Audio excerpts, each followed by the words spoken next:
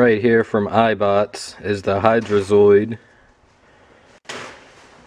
and this is robot kit model number MR1004, and as you see, that's what it looks like when it's fully assembled. And the Hydrazoid reacts to sound impulses such as clapping, and it will move forward for 15 seconds, then stop, which it awaits for another sound to know where to go. And it does take 2 AA batteries, which are not included. Right here is your owner's manual. It goes over all the parts and how to build the robot. And here are all the pieces.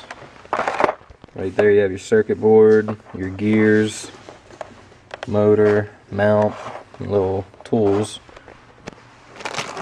And then right here are the pieces to build the actual robot.